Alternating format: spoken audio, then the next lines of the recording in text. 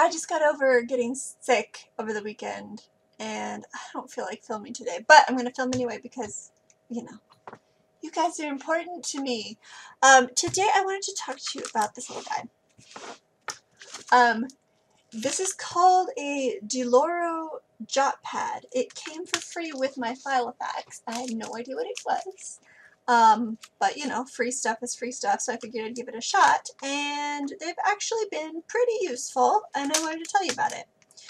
So basically what this is, it's two separate little guys here. And actually, if you were to take off the backing and separate them, it wouldn't actually fit. It doesn't exactly fit across all 6 rings, if you can see that. Because these middle two are just a little bit too close for that to work. They're meant to be taken off and used in here separately. That's actually what I've done. I've taken off just a handful of them and stuck them in the back here. And they just basically come in really handy.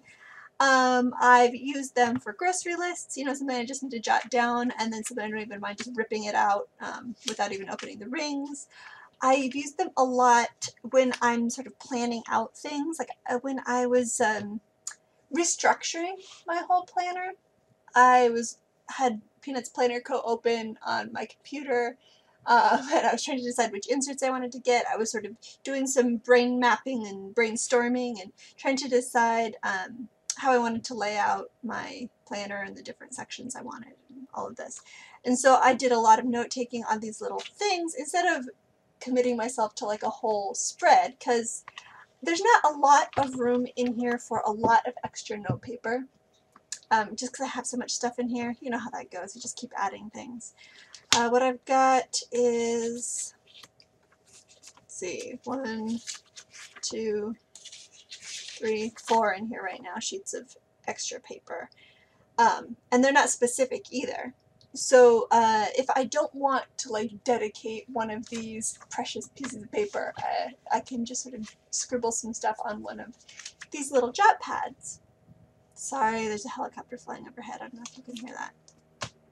Just the other day, for instance, I was working, I wanted to, every so often I decide I need to like reevaluate what I'm working on as far as projects and which like weeks I want to work on which projects, and usually these end up as spreads that I just kind of use for brainstorming and throw away. But let me see, is this one here, I was kind of categorizing tasks by different projects, and I was like, I know exactly the insert I want to use for that, but I didn't have this on me.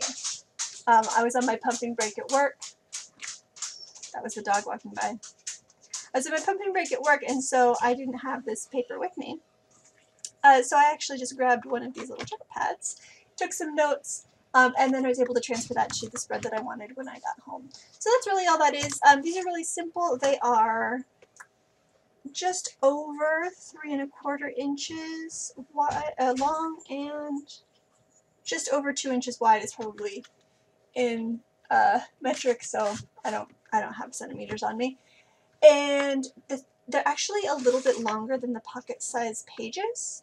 If you see here, why I have them in the back here with this pocket that'll protect them, they actually stick out just a little bit farther than the page. So that can be worked to your advantage and kind of use them as a bookmark. Otherwise, you could trim them if you want to. You can definitely make these yourself.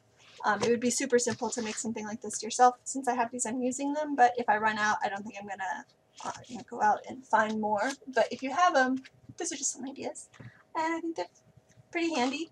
And that's all I wanted to talk about. I didn't make a script because, like I said, I'm getting over the flu, and I did not want to spend too much time on today's video. So I hope you guys are all surviving cold and flu season unscathed. I will see you in the next video, okay? Bye.